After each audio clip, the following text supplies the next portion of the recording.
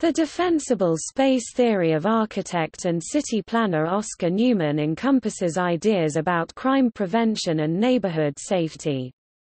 The theory developed in the early 1970s, and he wrote his first book on the topic, Defensible Space, in 1972. The book contains a study from New York that pointed out that higher crime rate existed in high-rise apartment buildings than in lower housing projects. This, he concluded, was because residents felt no control or personal responsibility for an area occupied by so many people. Throughout his study, Newman focused on explaining his ideas on social control, crime prevention, and public health in relation to community design.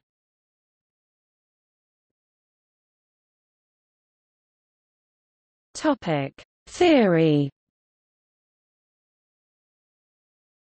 As defined in Newman's book Design Guidelines for Creating Defensible Space is a residential environment whose physical characteristics, building layout and site plan, function to allow inhabitants themselves to become key agents in ensuring their security. He goes on to explain that a housing development is only defensible if residents intend to adopt this role, which is defined by good design.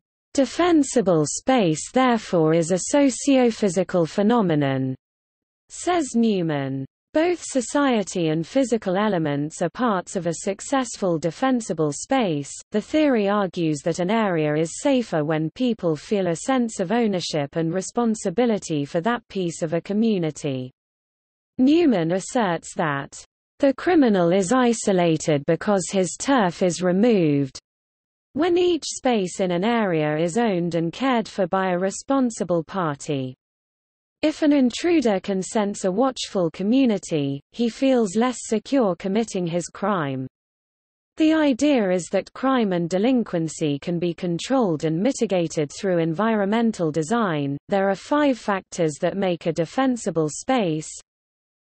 Territoriality, the idea that one's home is sacred. Natural surveillance, the link between an area's physical characteristics and the residents' ability to see what is happening. Image, the capacity of the physical design to impart a sense of security.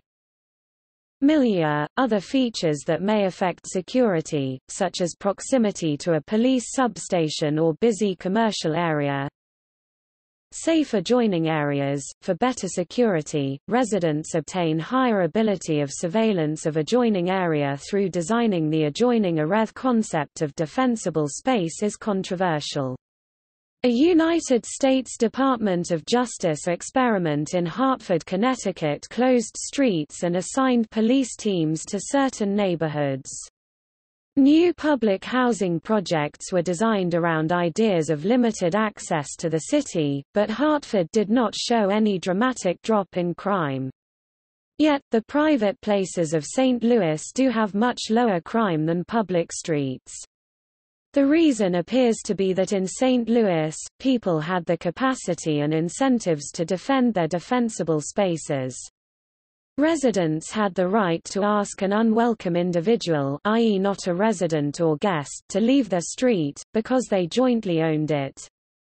On public streets, one cannot legally act against someone until they have committed a crime.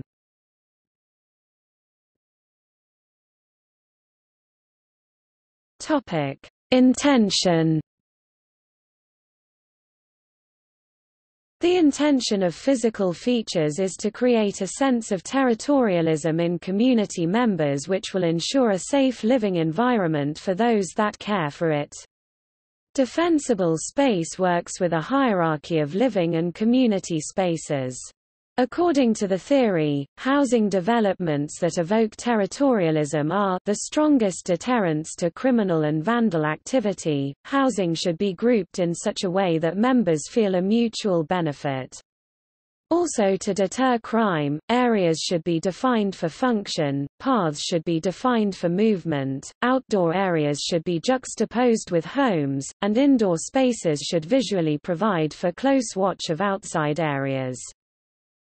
Newman holds that through good design, people should not only feel comfortable questioning what is happening in their surroundings, but they should feel obligated to do so. Any intruder should be able to sense the existence of a watchful community and avoid the situation altogether. Criminals fear the likelihood that a resident, upon viewing the intrusion, would then question their actions. This is highly effective in neighborhoods that cannot afford a professional crime watch. The defensible space theory is applicable to any type of planned space. From low-density housing to high-rises, the key is the development of a communal area in which residents can extend the realm of their homes, and the zone of felt responsibility. Circulation paths and common entry are important aspects of defensible design as well. Residents must also feel a need to extend their protective attitudes to locations where property and urban streets and surroundings connect. The interfacing between private property and community space should be protected similarly. Newman's intent in creating the principles of defensible space is to give the residents of a community control of public spaces that they formerly felt were out of reach. In effect, residents care enough for their area to protect it from crime as they would protect their own private property.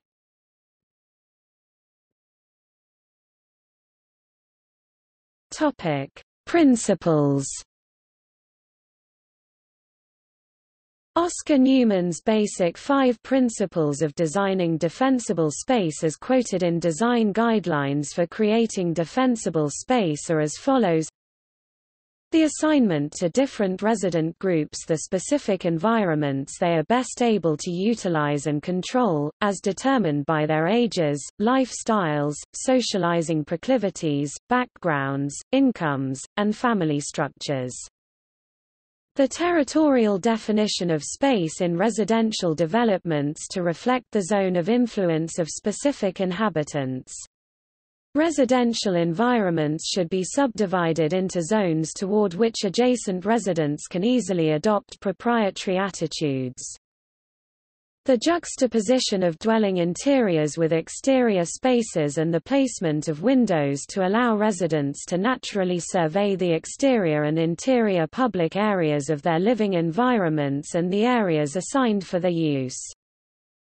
The juxtaposition of dwellings, their entries and amenities, with city streets so as to incorporate the streets within the sphere of influence of the residential environment.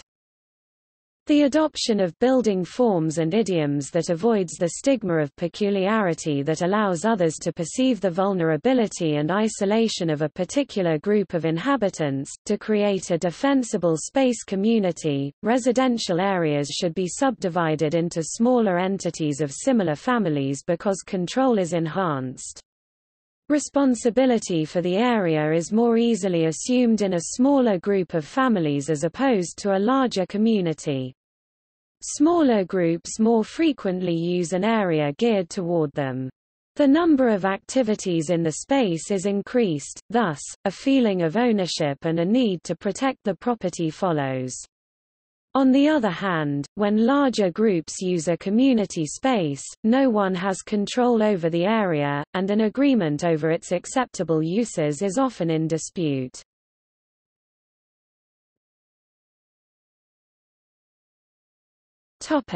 Today, the defensible space theory was largely popular in city design from its emergence until the 1980s. Some of his basic ideas are still taken into consideration presently, and all contemporary approaches and discussions of the relationship between crime and house design use Newman's theory as a critical point of reference. Although modifications were made to the original theory in the 1980s, Newman's basic principles still exist in design, and have been used by the United States Department of Housing and Urban Development as both a criminological concept and a proven strategy for enhancing our nation's quality of life.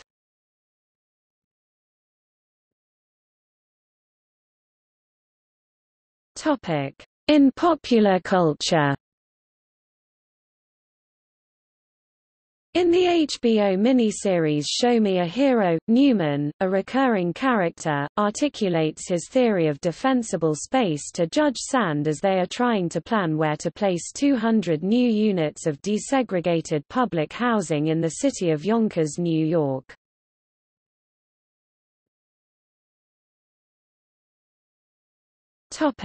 See also: City Beautiful movement, Crime prevention through environmental design (CPTED), Broken windows theory.